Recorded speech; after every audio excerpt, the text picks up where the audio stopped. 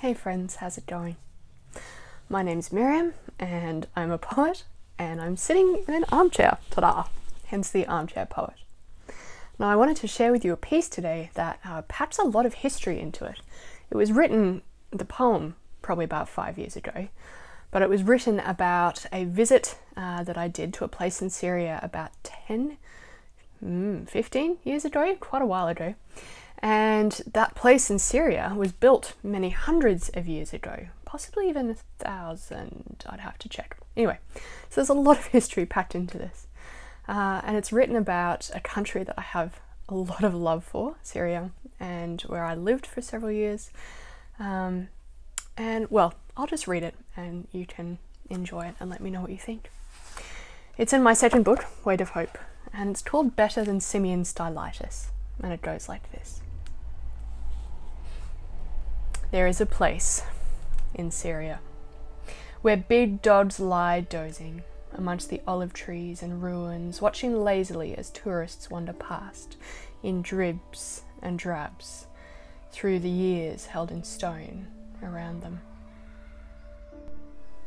There is a place in Syria past the big dogs dozing, where stones nestle in the ground or stretch up to knee height, relics of the tall and noble church buildings they once were, faith in their old bones and prayer in the ground. There is a place in Syria past the skeletons of old stone churches resting in the summer sun, where a pillar stands, squat and waist high, once many metres tall, but now worn down by the reverent strokes and chippings of the faithful and the not so. And on this squat stone pillar, back in its majestic heyday, when songs of the faithful filled the air, on this stone pillar there sat a man. And they called him Simeon Stylites, for the towering pillar that held him, whence he sent up the ascetic's prayer, far away from the hustle of the world, far below him. Up there where he sought to hear God clearer, and to resist the world's urge to own him. And they say he was a holy man. That's nice. And perhaps while on high he unwound the world, and that's nice too. But what of the masses, the wandering masses who pilgrimed below seeking truth? Was his conviction any good to them? But I never felt like you stayed atop a pillar, my dear boy.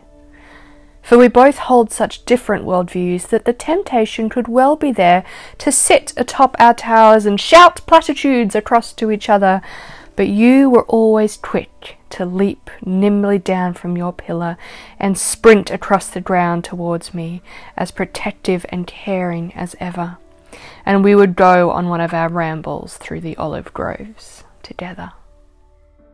And we have walked through a great many groves in the years of our shared existence, hunting the casings of old shotgun cartridges in sun-dappled, pine-smelling, needle-floored woods, and in bustly, hustly urban jungle full of dust and smells and vigorous voices, through the cold-edged air and snowy ground of the damp and pensive forest, and across the humming, buzzing cello sands of the distant desert. And now the sickly sweet in rain and heat, eucalyptus-smelling bush. But through all of these, our wonders through towns and trees, you never ceased to teach me about kindness and loyalty, conviction and belief, and thoughtfulness in life and love. Even that then would have been enough, but I find myself further blessed to also be your friend, chuckling at absurd jokes and making me laugh in every situation and whistling until I can't for giggling all through the years, adventuring and caring and sharing our story in a way that no one else can. And our pillars can seem to grow taller through the years. And some days I worry for the distance between, but always you are there, leaping nimbly down the stone and sprinting over to meet me wherever I happen to be, scrambling awkwardly down a pillar of my own. Always you are there, often before I know I need you, concerned, caring, protective and thoughtful. And man, do I love you. buckets. Thanks. And that's the end of that piece.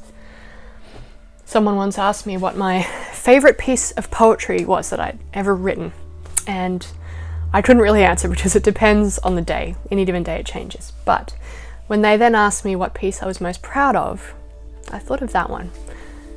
Both because I'm proud of the poem and because I have a lot of love for the countries about which it's written, but perhaps most of all because I'm proud of the person that it was written for. I wonder who your people are, who wander through life with you, who journey through towns and trees, who tell you who you are and help you to remember it. But I hope that no matter how many of these people you have, whether it's one or a manifold, or perhaps you're looking for someone to journey through life with, I hope you know that you are fully seen and fully known and fully loved. Don't forget it. I'll chat to you next time. Bye.